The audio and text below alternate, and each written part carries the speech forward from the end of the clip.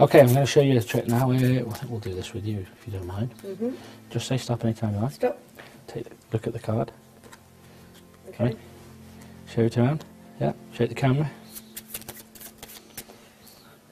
And if we just place it back like that. What I'm going to do is just shuffle the cards like this. It's nothing to do with the trick, I'm just showing off how to do it like this.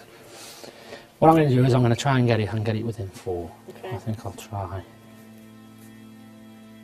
for that one. I don't want you giving anything away though when I show you these. And we'll go for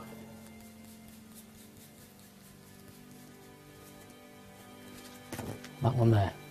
Now I'm not 100% yours is in here, but if it is, don't show anything. Okay. Don't help me, because when you go away you might think, ah, that's how he did it.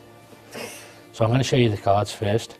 So we've got the 10 of diamonds, we've got the Queen of hearts, we've got the King of diamonds and the Jack of diamonds. Don't say anything yet.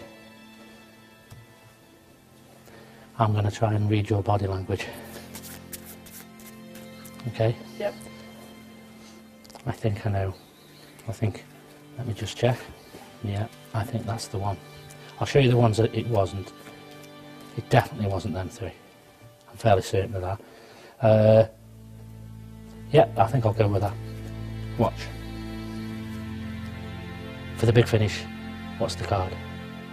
4 of spades. The one you just chose? Yes. Yeah, that's what I thought there. No way.